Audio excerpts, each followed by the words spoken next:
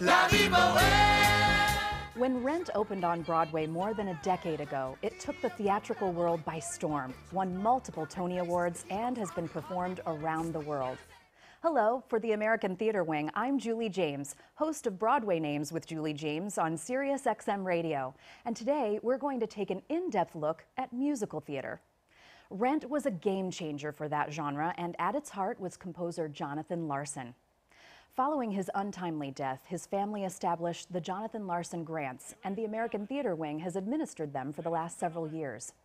Given annually, the grants recognize the work of emerging composers, lyricists, and book writers who match Jonathan's dream of infusing musical theater with a contemporary, joyful, urban vitality. This year, the songwriting team of Julianne Wick-Davis and Dan Collins were recipients of the Jonathan Larson Grant for their musical Southern Comfort. I got music all around me. It's been singing me somewhere. And as long as it stays with me, I know I'll make it there.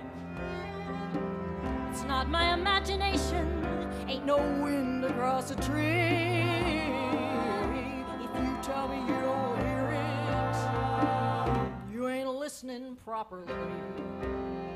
Joining me in the studio to start our conversation about the challenges and triumphs of musical theater are actress Heidi Blickenstaff, currently appearing in Now Hear This, and a veteran of The Addams Family, The Little Mermaid, and Title of Show. Choreographer Christopher Gattelli, whose newest musicals are Newsies and Godspell. His work in South Pacific earned him a Tony nomination. Recently, he directed Silence the Musical off-Broadway. And composer and lyricist Robert Lopez, a two-time Tony winner for his musicals Avenue Q and The Book of Mormon. Welcome. Hi. Hi. Hi. I'd love to begin. I think we can all agree that there is nothing more magical than a live performance. But what was it that drew each of you to musicals in particular? I was a very musical child, and always kind of, you know, my mom tells stories of me being a 2-year-old and harmonizing with her when she would sing me lullabies at night, and she would park me in front of the speaker when she would play Barbra Streisand albums, and I fell in love watching those MGM musicals, Singing in the Rain, and Hello Dolly and all of that stuff. I memorized that, and she took me to go see a dinner theater production of Oklahoma. And there was a kid in that, and I remember thinking, wait a minute, this is possible for a child to actually be on stage. And when I was old enough, I ended up auditioning for that theater, and thus began my illustrious career in theater. But I've always definitely been, I think I've been a musician first. I've always been very, very drawn to music. Music is very, just so important to me, and I would love to do other things, but I almost exclusively do musicals. But I've loved them, and when I saw my very first musical on Broadway, I knew, well, I've known forever that that's what I wanted to do, but my first musical was 42nd Street, and was just like, I was 10. I was like, oh, that's it. I want to do that. I want to do that, and I'm lucky enough to be able to do it. Yeah. Christopher, how about you? What was it about musicals in particular? I think, well, my first experience, funny enough, was Godspell. I was, I think, 5, and I saw it at a local high school or something, and I just, I don't, especially that show with the performers running through the audience and singing, and Stephen's music's fantastic, and it just, I don't know, it really kind of hooked me in, and then I started dancing when I was really young, and then the first experience I had in a musical was the national tour of Evita was traveling the country, and they were picking up kids in each city, and I did the national tour of Evita at 11, and I remember just like seeing that at that age. When I was 5, Godspell was a little more magical and kind of like what's going on, and it was so interesting. But at 11, to see that and witness what that can do to an audience, and just it was fantastic. And I would, after my part, I would run around to the front of the house and watch it from the back, and I knew that was the moment I knew that I couldn't do anything else. And Bobby, you know, you're on another side of this spectrum from the composition side. So musicals. Yeah, I was always a musical kid. I took piano lessons and I wrote little songs for piano. And And I guess, you know, my parents were really into musicals. They loved, you know, West Side Story and My Fair Lady and Sound of Music and all those great movies. And I grew up in New York City, actually, so I saw a fair share of Broadway shows. I saw Chorus Line when I was 7. Wow. Which was pretty inappropriate. And then I saw Follies in Concert when I was like 10, which was also kind of inappropriate. Also wildly inappropriate. And in my high school, there was this, I mean, my elementary school, we had this great music teacher who kind of basically took over the school. You know, the 5th and 6th graders didn't learn anything and just did a show. And mine was West Side Story. In 5th grade, I played a jet, even though I was like the only Spanish-speaking kid in school. That makes sense. So yeah, so I started writing musical, you know, songs for my little theater group. So I was indoctrinated very early, and I like plays, but I love musicals. What made you think from being in a performance, but that you could actually write something? Well, I had started writing music. It never seemed like something kids couldn't do to me, because my piano teacher made me write songs every week, so I was forced to write. And then you know, puberty hits and you kind of want to express yourself. So Yeah. You know, looking back, I never had a chance. Do you remember some of the songs you wrote when you were a kid?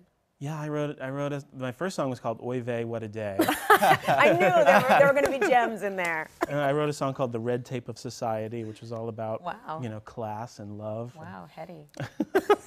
And I wrote these very Sondheim-y, you know, wanting to be Sondheim so badly that you couldn't stand to listen to the song. So from your childhood love of musicals to what you're doing today, what is the trajectory of musicals, the ones that you fell in love with versus where you feel like we are today, and what musicals are doing and their relevance, if you will? Where have they come, and later I want to talk about where are they going?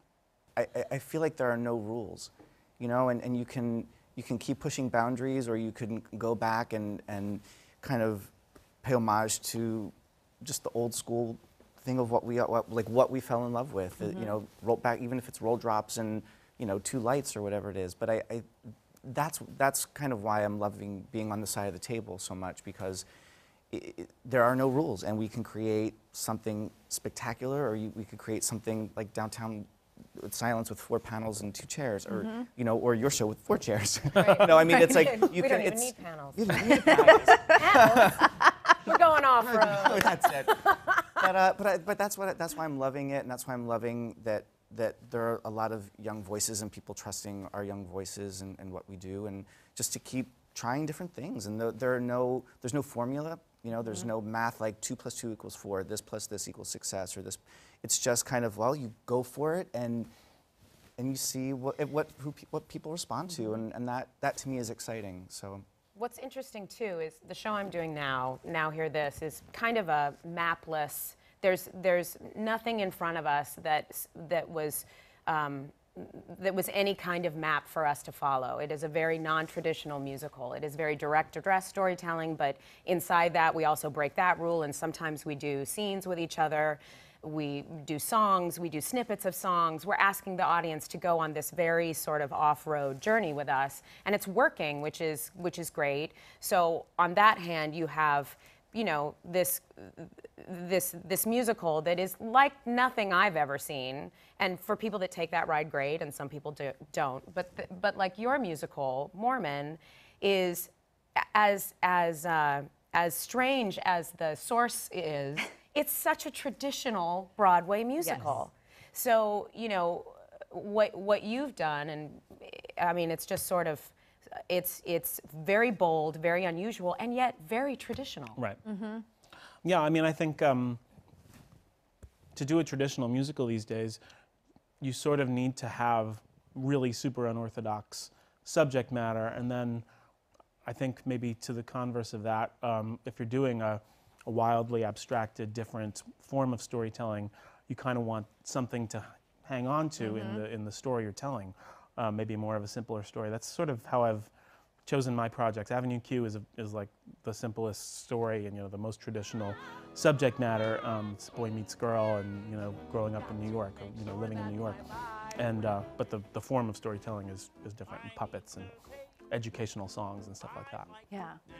What do you feel like we need to do to continue to make sure that there are younger Heidi, Bobby, and Chris's out there that are falling in love with musical theater the way that you did, that are being developed, if you will? Audiences are so important for any show, and developing them and making sure that we're creating musicals that young audiences are going to want to see. Right.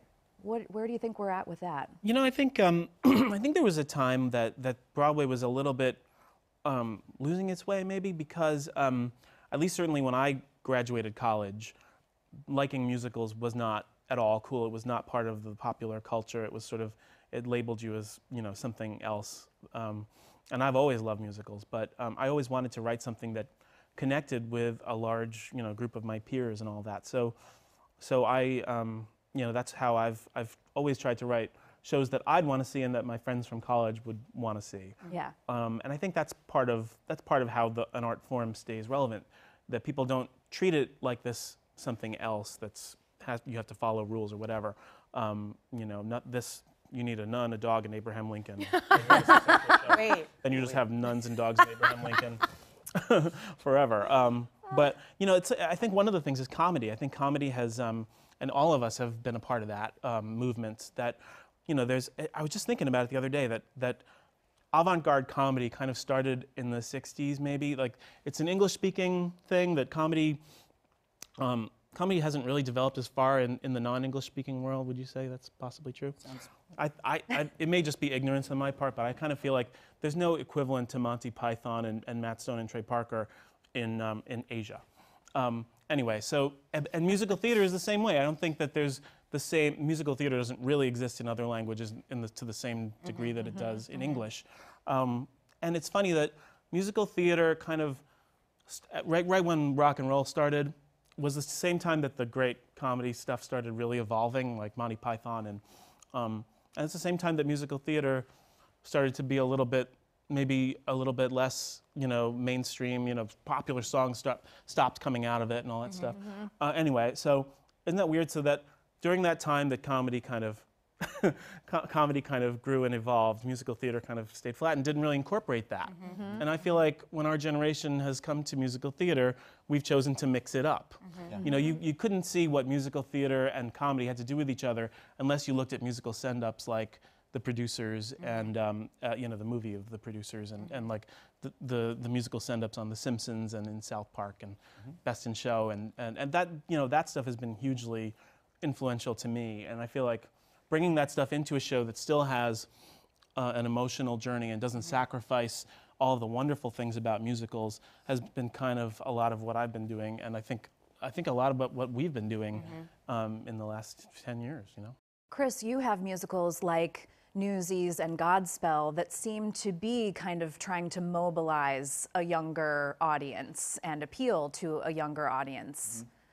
Yeah, Godspell, definitely we tried to take kind of polish it up a bit, and Stephen was part of the process, and we changed some stuff, mixed some stuff up, and tried to make it, you don't want to say accessible, but we did change a few things to make it a little more contemporary, have a little more connection with the audience in that, and Newsies too.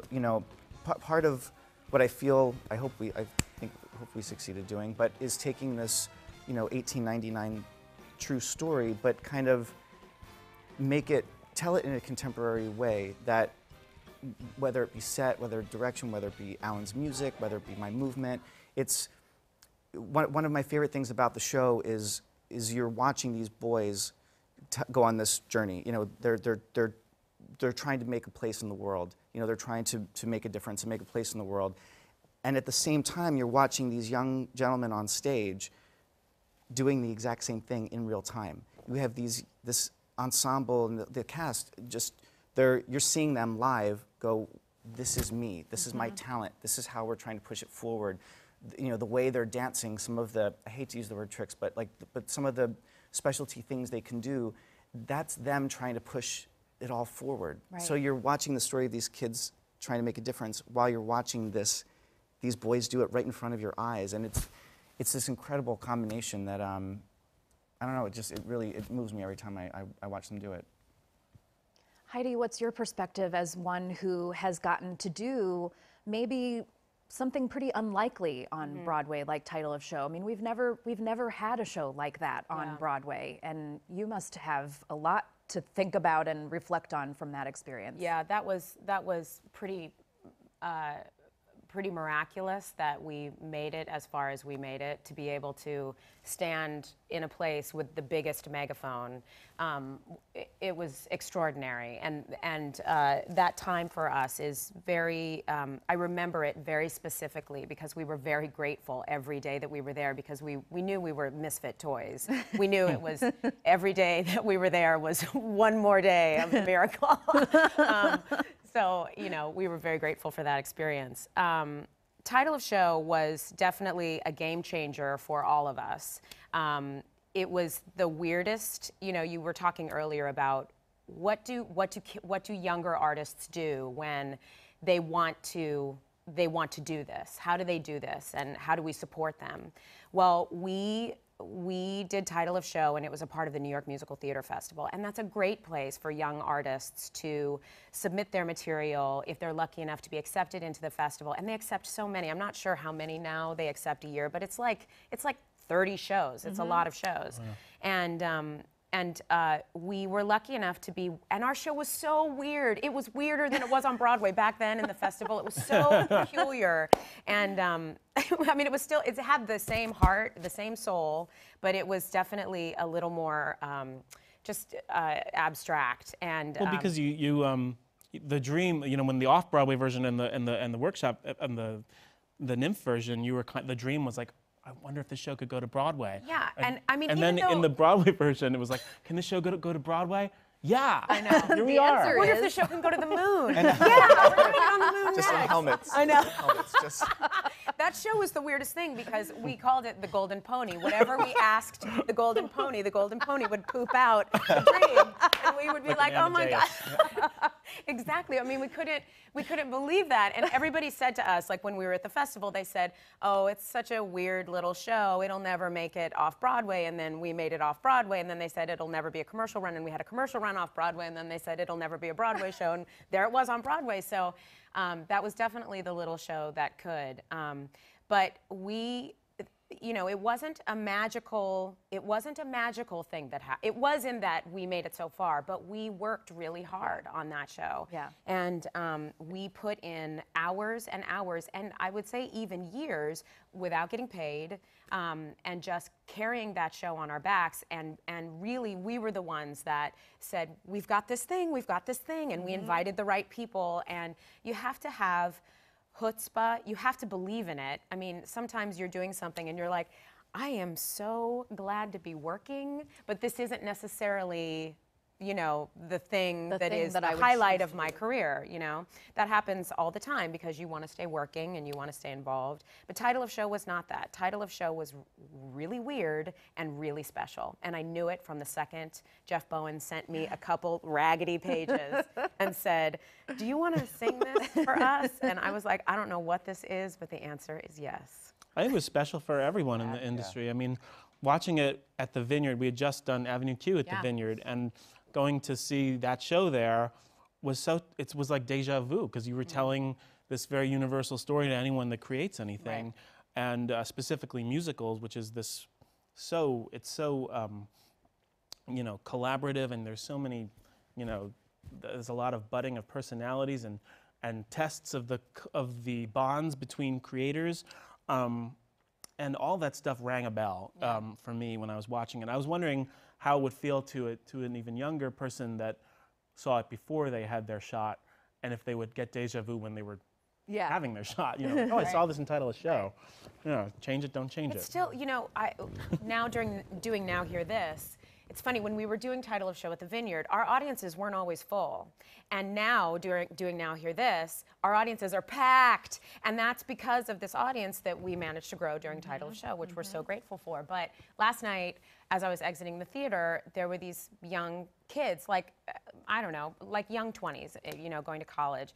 And they said to me, I was in high school when I first heard Way Back to Then. And I was like, oh my God, it's been around that long now that these kids are, I mean, in high school when they were exposed to the material. And that's now having an effect on them that's going to, you know, who knows what their trajectory is going to be. And I am very proud to be in a business that, and especially with the show in particular, with Title of Show, if it has anything to do with inspiring people to go forward and live your dream, then, I mean, you know, that's great. Absolutely. Yeah. I'm glad you brought up about Nymph, because that is a way for new musicals, new voices, new works to get heard, and new performers get discovered. And Bobby, you've been part of workshops, and you were also on the selection committee, I believe, for the Jonathan Larson grants that we mentioned earlier. Oh yeah. What are some of the forums, you know, for these types of things, BMI, ASCAP? For writers, yeah. I mean, for me, the BMI workshop was hugely formative. I graduated. I mentioned before that I've been like writing musicals my whole life, and I got to New York after college, and I thought, well, I can handle this. I can do it. And I thought I kind of knew everything because I had done so much, you know, experience. But I didn't know how to work with people, and I didn't really understand the idea of you know, why to write and how to connect with people. I didn't really get any of that. So I was trying to become Alan Menken's assistant as soon as I graduated. I knew a friend who knew his sister, so I got in touch with her, and she was like, you know, Alan's not looking for an assistant, but you know what he would tell you to do if you were talking to him? He'd say, join the workshop. So I joined the workshop, and through that I met so many people. You know, Tom Kitt and Brian Yorkie were in my class. This is BMI? The BMI Layman Angle workshop. And you know, there were teachers there who knew so much about, you know, they give you the lingo, you kind of, the jargon we use in the theater. You learn how to talk about musicals in a way that people understand what you're saying. And you have the experience every week of bringing in a song and seeing whether it lands. And I would bring in my songs, you know, the first year, and they wouldn't land. So it was a huge eye opener, just in terms of that, just in terms of trying your songs for real for an audience, and meeting people your same age who want to do it, and learning and figuring out, like, who am I in this business? What do I want to give to people instead of how do I want to show off for them? It's all about, you know, what do you have to say that is of any value to the world, and what kind of person are you, and what's your worldview? That's kind of what writing is all about. It's not about, I'm good at this, I want to show off and I want to get attention. You know, it's not about that. Yeah. And of course, we have 2 shows on Broadway this season that came from the New York Theater Workshop, Once and Peter and the Starcatcher. So participating in, you both surely must have participated in tons of those kinds of workshops and new works development programs. Yeah, Altar Boys. Altar Boys. Too. I was on the panel this year to choose, and it was great to see.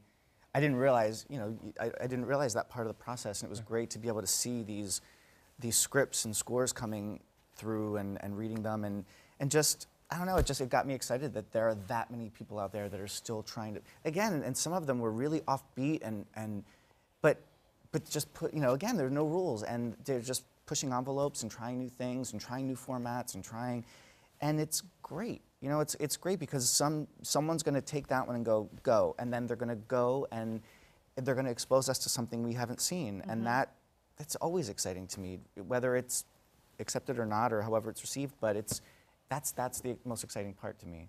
And it also gives young writers and young actors too, even if it doesn't go forward, even if it's not picked up, it gives you the experience of actually, you know, for writers especially, getting your stuff up for the first time and really learning how to collaborate, learning how to get a show actually up in this town. Yeah. Which is, you know, it's hard. It's really, really hard, and you have to cut your teeth. You have to learn how to do it. When we were doing title of show, it was a gorgeous mess. It was a mess, and the venue we got was like, we joked that it was like a cockfighting ring. It was the weirdest venue. It was at the you know where the Zipper Theater right next to it. It used to be. It's now a restaurant, but I'm convinced it used to be a cockfighting ring.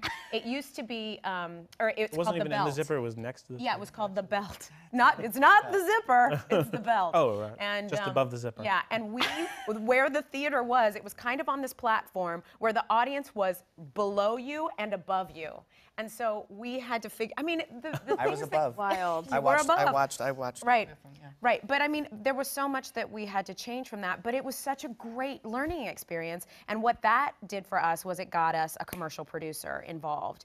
But even if something magical doesn't happen to you, I think as an artist, whether you're a writer or a performer, you get to do something in New York from start to finish. Yeah. And even if all you get is a Metro card for your time and work, you got to do something in New York, and it's something you can invite your agent to, or if you're shopping for an agent, you can invite prospective agents to come and see it.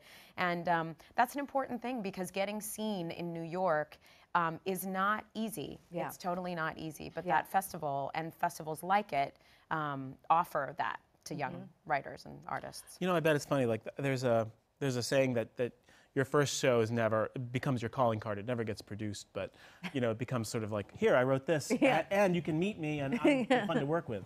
But your show, by the end of your show, you feel like, I want to work with those people. I want to know them. I want to be in business with them. I feel like you kind of killed two birds with one stone. Yeah, that was what was so great about our show. We're talking a lot about title of show, but it was the greatest audition in the world. Right on message. And the same thing with Now Hear This, because we use ourselves as the source of all the raw material. Right. So whether it's for better and for worse, we are up there being a version of ourselves. I mean, there's certainly sometimes we call it autobifictionography because all of it's true except for the big honkin' lies, and there are lies. Like Mike Daisy.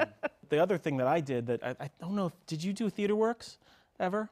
No, that was my another big intro, one. because I didn't have a show. I didn't really have a break or anything like that. But getting experience was so important, and Theater Works, even though I don't know why I did it to get experience, really, and then that experience serves you, because Jeff Marks and I were writing in the BMI workshop. You put one song up at a time, and they seem to work. We felt like we were really good at it, and we told Barbara Pasternak, who was the head of Theater Works, we said, we're good because we can kind of nail it the first time. We get a song. We don't have to do many rewrites because we work at it so hard that it's right. And she was like, huh? And then our show, that Ferdinand the Bull, our first show, I think we must have written 30 songs for a 6-song show. Oh my gosh. That's great though. Yeah. No, it's, you have to learn that there's a difference between a good song and the right song. Yeah. Bobby, you mentioned being very uncool for liking theater. Did I mention that? Well, not now. Now you're the coolest kid in town. But at a certain point, liking musical theater did not make you cool. I think title of show had a cool factor. And I'm curious just what you each think about the fact that we're now in a point where we're seeing musical theater on primetime television. Right. And whether that has a cool factor. Is musical theater cool again? I think so. I mean, the kids, the younger kids I know that are coming up are really interested in Glee, and I think that's awesome. I think people actually in the industry have very strong feelings about shows like Glee and Smash. Yes. But say what you will, those shows have definitely made an impact on this industry, for better and for worse.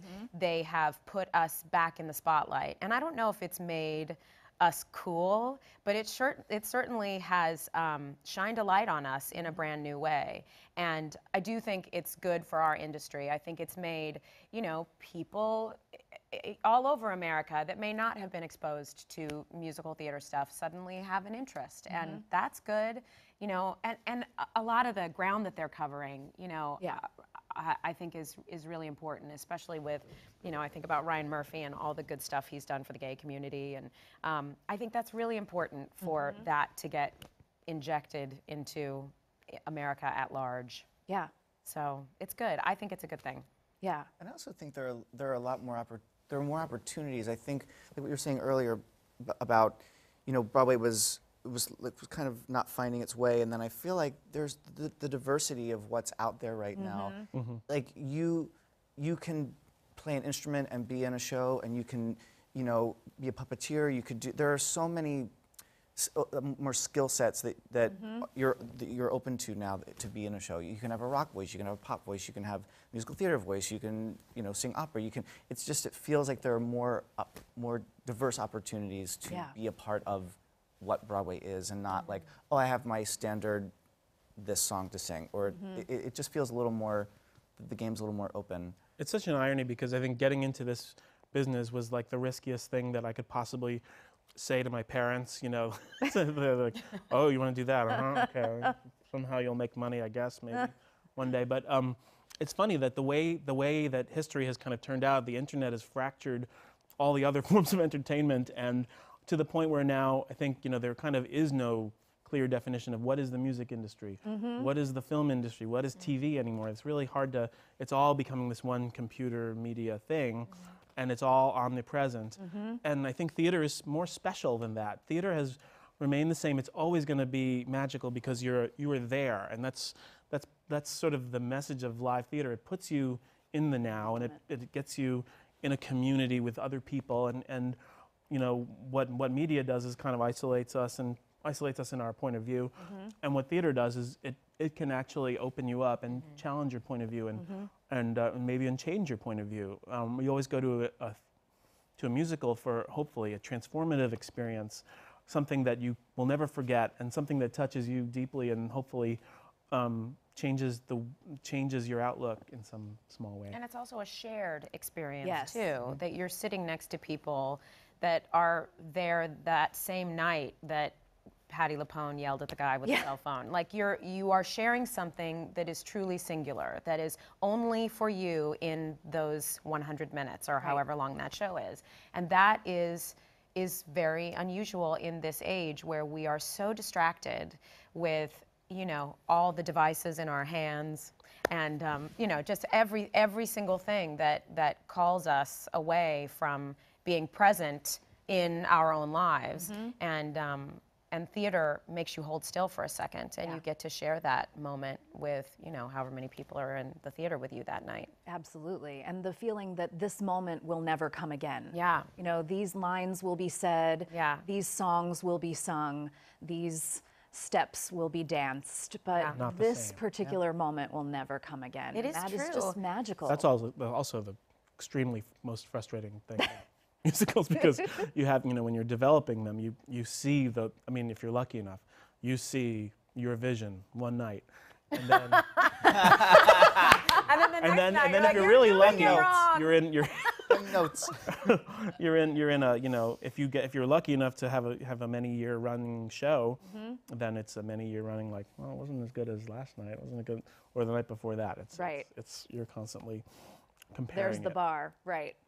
Whereas, I mean, imagine if you had a DVD, your favorite DVD, that when you played it, every time it got a little bit broader or a little bit worse, the orchestra shrank. Changed locations, changed venues. The actors got a little bit worse. That's my nightmare. Yeah. Well, there's where musicals have been, and we're kind of talking about where they are now. I mean, I have seen things on stage, mostly from your shows, that I don't know that I ever thought I would see in a musical. Where do we think that's headed with edginess and needing it to be relevant to our new world full of devices? And is there anything on Broadway that we won't see? No, I hope not. Yep. I hope not. As long as it's good storytelling, I say, anything goes. And that's a good show too, by the way. But sincerely, I, as long as some nerd who is coming up, who is talented, can tell a good story, and it's about coal mining on the moon, I'm like, yes, as long as it's good storytelling, I hope it goes crazy. I hope we see things that we can't even imagine in this conversation. You know, I hope it's limitless. One of the nice things about Broadway is that it doesn't have a censorship apparatus, and it's also been heavily self-censored for all of its history. So it is very, like the envelope is very small. Yeah. It's ready for pushing. Yeah. Chris, what were you going to say about the censorship factor or the boundaries factor, or is there anything that we can't do in a musical? I don't think there's anything we can. I mean that, and again, that's what and we can, and also I like that things can be appropriate for where they are. Like with Silence, it's downtown, and it's there's a lot of strong language and such, but it's something that I feel it's right sized for where it is, because people we got pretty good response, and people were like, oh, do you want to move it? Because everything has to move, everything has to move. And I was like, but no, actually, I love where it is. I love that it's a downtown show. I love that, it's this tight, packed houses, and that's where it needs to be, and I think, and that's great too. I feel like not everything has to be on Broadway. It could be in a site-specific place. It could be in a like what they've done with 54 and what they did, when they did Cabaret there, or when they've taken other theaters and done a little more site-specific, opportunities with shows. I think that's great, and it's pushing things around, or Godspell, like putting it in the round. Right. I love it in the round. It's just, and just the idea that it's communal, like you're watching them, but you're looking across, literally watching Community, what the whole show is about, and there's something really special about that, and what that immediately does to the show, and so no. Or Lysistrata Jones, and when they did it in the gym. Right, exactly, site specific, and absolutely. Which was really effective, I thought, for that show. So I want to know what's next. Where do we think the next vision of musicals is going? What is there still that we need to explore? What do we want to hear and see?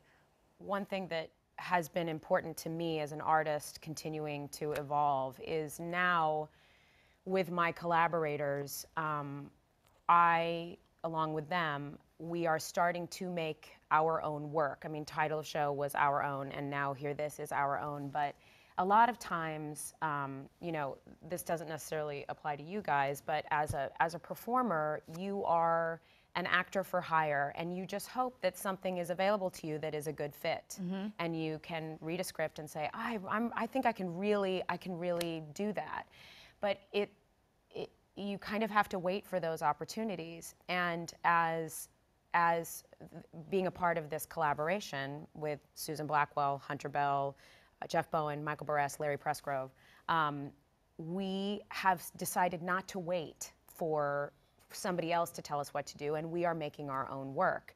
And Jessica Molaski came to see the show. She's a wonderful actress. If you don't know who she is, she's fantastic. She came to see the show the other night, and she said, I'm so glad you did not wait for someone to tell you what to do, that you just are making your own work. Yes. And I certainly, for writers, obviously they're going to make what they want to make, but as an actress, actually, that's analogous to the idea of doing an adaptation versus doing an original story. That's right. I think there's been a bit of I think traditionally the musical theater is an adaptive art form. Oklahoma, all the Rodgers and Hammerstein, none of those shows were original stories except Allegro. I don't know. And now I feel like there's more original musicals, like just listening to the title show category of original musicals versus adaptations of movies or books or plays or whatever. It's not any easier to write an adaptation than it is to write an original story. But I kind of feel like that's original stories it's more of a you can clear that brush and find your own patch of land to farm. I think that's a great answer to this question, that we have seen such a, in the recent past, there has been such a trend for revivals and material that already exists to be turned into musicals. And I think, especially with Mormon and shows, thank you, that it is, I mean, thank God for an original musical that works, that is also showing the rest of us it can work. It can work on the grandest scale. You know, that's something, another soapbox I happen to have with me. The idea that stand on it. There's this area of original musicals that are actually kind of unproducible right now by you know, it's the exception to the rule that you can have a risky, original, big musical. You can't have those three things. Even Mormon isn't that big. You know, we have 9 players in the pit. We have a cast of, I forget how many, but it's actually it's probably the limit of how big you can do. You can produce, you know, an original, slightly risky story. I would love to see, you know, something that's got a big chorus, that's got sets, that's got spectacle. You used to be able to see that, you know, in the 80s. You know, Andrew Lloyd Webber was able to command that kind of investment from you know, and those were amazing. And I just feel like we haven't seen a grand, crazy, big hit original in a long time. And I would love to write something like that. I feel like, you know, investors need to get a little bit. I mean, you know, if it was my money, I'm not writing that check. I would never do that. But I think there's so much to see in that pocket of unborn entertainment that we wanted, because we've seen the little show that could. There's been a lot of those. Now we need to. But it's hard, right? I think it's so terrifying because there's so much to lose. It's such a risky business. And I'm seeing the trend, like with those scripts that I would see that would come across for the nymph and all. Like, I think writers now are afraid to write something big. I think they're hesitant to go, I need a chorus of 30 because of it needs. It'll never get produced, right? And then I think they immediately just they check themselves and go, you know what, I shouldn't do that because no one's going to write a check for 30. So and I can kind of you can feel that in the writing where I'm like, I think that could have been fleshed out more, but they could have had a few more friends, or this could have had another family, or. But I think people are checking themselves, and they're not letting themselves really go forward with an idea without checking the, oh shoot, and that's another location, so I shouldn't do that. Set. And then, you know, and you can feel that. And I mean, I've been in those. We've all been in those conversations where it's like, how much can you shrink something down to make it, you know, producible, and that's. I understand it, but at the same time, it's frustrating because you kind of want to just do that. You want to have, you know, South Pacific with 40 people in an orchestra of 35, like, and that shouldn't be a rarity. It should. You don't want to just go to Broadway for cool indie things. You want to see big things, and you want them to be challenging and smart and funny and of the moment. Absolutely. I mean, what a great reveal in South Pacific when the orchestra pit would be revealed and that would roll back, and you saw all those people and a harp and, you know, 38 musicians. That never, I mean, it never happened. Thrilling. And you could feel the audience and their anticipation and their excitement and their gasp, and I think when I saw it, even applause, you know, because everyone is so thrilled that we're going to get a big lavish musical again. There's that one night only experience that you get to have. That is a very. It's such a wonderful experience to have that night at South Pacific, and then to also have that night at Bloody Bloody Andrew Jackson. But I do feel like it is time for like a big original spectacle again. One that is smart and thought-provoking and weird and fantastic, but also, you know, has a camel on stage. Go to the Radio City Rockettes Christmas Spectacular. You want to see something like that, but not about Jesus. And not about Santa. Or with Jesus and Santa, but not that same story. Working on a revival, as well as so many original shows and revivals, you've done, you know, so many different things in your experience. What are the similarities and differences with telling a story that we maybe already know, or telling something that we're going to find out about? Well, the great things, I mean, the two most recent, well, Godspell and then Sunny in the Park and South Pacific, it's always interesting to revisit them and go, well, why is it relevant? Because why are we doing it if it's not relevant? And to see each of those three right there, just what the concept was and the conceit was to make them happen. Each one inspired me in different ways because they are still relevant and they all had something important to say, and you know, like how the projection was used during Sunday in the Park. It was thrilling because the whole show was about art. I mean, it was, you know, staggering to me. And but what I'm loving about new works, and even though Newsies was on film, the transfer to stage to get to write fleshed out dance breaks. You know, I've never really had that opportunity. This was like my first kind of big dance show, and to be able to sit down and go, okay, what are we doing? How do we tell the story through this dance break? And to have someone sit there and go, okay, well, this is where they're going to come together. Oh, they need a challenge here. They need a, you know, and to have that happen in a show was, I mean, that's when little Chris, the 14-year-old, I'm like, you know, shaking inside because like this is going to live on. Like now that it's opened, that dance break will remain with the show forever, and I feel like I've created, like, it's now history, and it's you know, it's thrilling to be a part of something like that. And so you know, so, and then the next step is a box around your name like Jerome Robbins. No. I want that seat in the theater. That's what I want. I want that seat every night that I get to sit in. Even this thing I've asked for. No. But I love being a part of something like that because just being able to leave your mark and being able to tell the story the way you like to tell it, and with the cast you have and the creatives and the collaboration, there's nothing really like it, really. And I do think revivals are so important. It is important for us to look back in order to move forward. And all the ones that you mentioned, I do think it's as long as someone has something to say and a point of view, as long as your director is that good captain of that ship and really has something important to say with material like the shows you mentioned, it is important for us to be able to see those shows.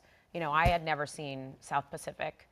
I had heard it, of course, and was very, very familiar with it, but I had never seen it until I saw the revival, and I was like, oh my God, that is an important piece of our musical theater history. Absolutely. And I feel better as an artist just having that experience in my arsenal, so I can move forward just knowing it.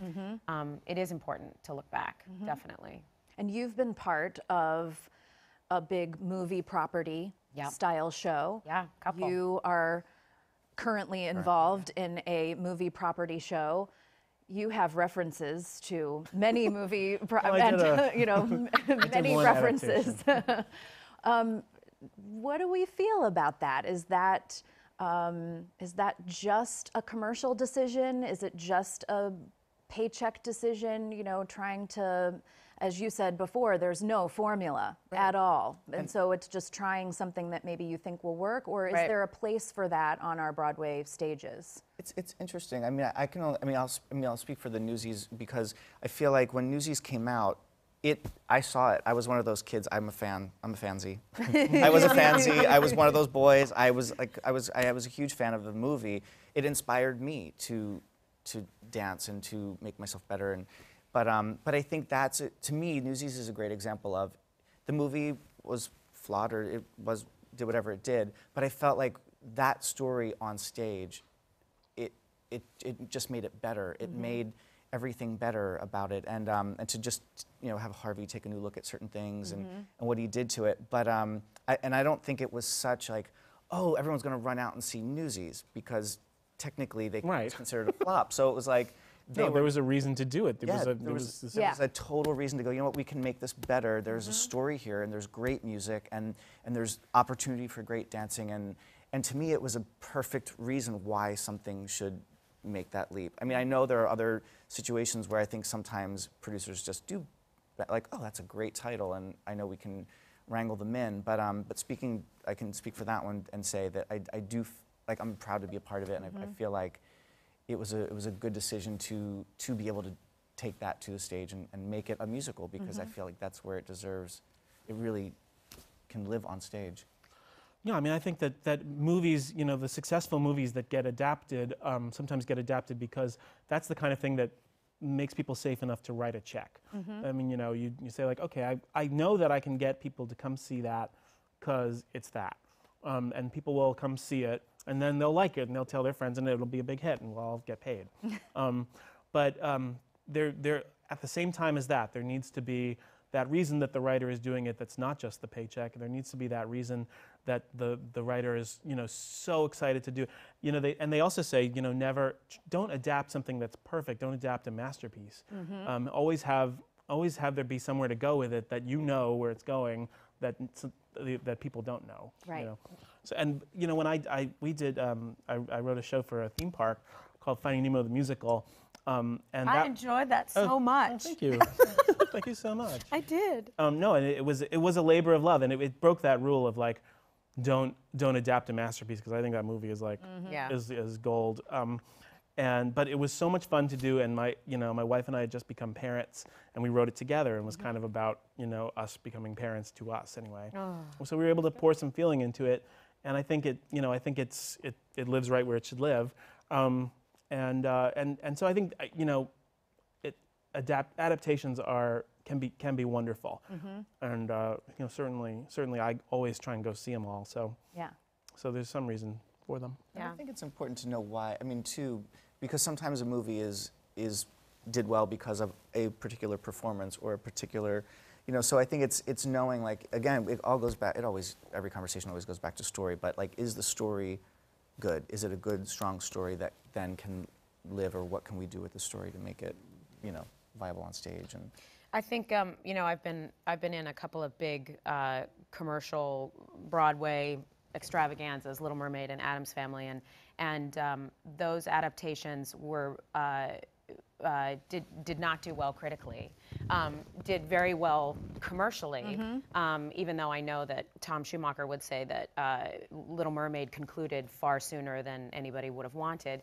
But I think with both of those ventures, those creative teams at the beginning, even though they had very recognizable commodities, and like what you were saying, they knew that, you know, there was going to be a built-in audience there, that I know that they, when they were creating at the table, had the dream of transcendence, but it doesn't always work. Right. It doesn't always work. Right. And then you are left with a lot of investors and a lot of people who need a product, and you do the best you can. Yeah. But you know, we were lucky. Both of those shows made very good money and are having lives beyond Broadway, which is fantastic. But we're not critically well received in this town. Yeah. It's so interesting what goes into making musicals happen, and again, no formula. No, if everyone knew what the formula was, they would do it. Every show would be a hit. Every show would be a hit, yeah. Right? I didn't make that. Bring out the nuns. Well, I really want to thank each of you for your contributions here today. I love talking about musicals with you. And thank you for joining us. These programs are brought to you in partnership with our friends at CUNY TV. On behalf of the American Theater Wing, I'm Julie James, and thanks for joining us for another edition of Working in the Theater. There is so much more to the American Theater Wing than just the Tony Awards. The American Theater Wing's website has a wealth of information. There's about 700 hours of material on the website. 700 hours? That's a lot of material. Here's the jam, everybody. It's free. There are videos, there are podcasts that you can download right onto your iPod. You see artists talking about what inspires them and why they got into the business. It's great to be able to hear people like Stephen Sondheim, Patti LuPone, Doug Wright, Scott Ellis, Donna McKechnie. Programs like Springboard NYC and the Theater Intern Group are great opportunities for young people who are trying to get into the business. The Jonathan Larson grants for new composers are great. And it's just another example of how the Wing is doing wonderful work in fostering the talents of young writers and artists. What the American Theater Wing does with these programs is it immerses you with artists currently working the business. What the Wing provides is inspiration. I'm Jen Damiano. I'm Hunter Bell. I'm Bobby Steggert. I'm Sekan Sembla. If you love theater, go to AmericanTheaterWing.org. It's all there on AmericanTheaterWing.org. Click over and check it out. You might learn something.